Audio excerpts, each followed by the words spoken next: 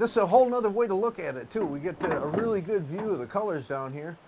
And I noticed that the eagle was in the tree. He was off in the distance. But maybe we'll see him as we're going along here too. It'd be nice if we could pick him up and find him. The canoe and kayak evoke the area's tradition of paddling. It will awaken your senses in the heart of nature. As you dip your paddle, listen for the cry of an eagle as she calls to her young.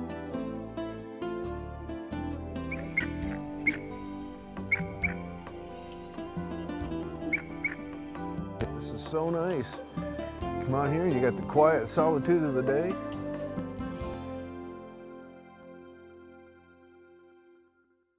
Now, there's a big bird. Is that eagle? This is the way to have it. And it's nice too, and for folks that don't have their own canoe, that they can always go into the Escoda canoe rentals and rent themselves a canoe and have them brought out here and just spend a little time canoeing this river.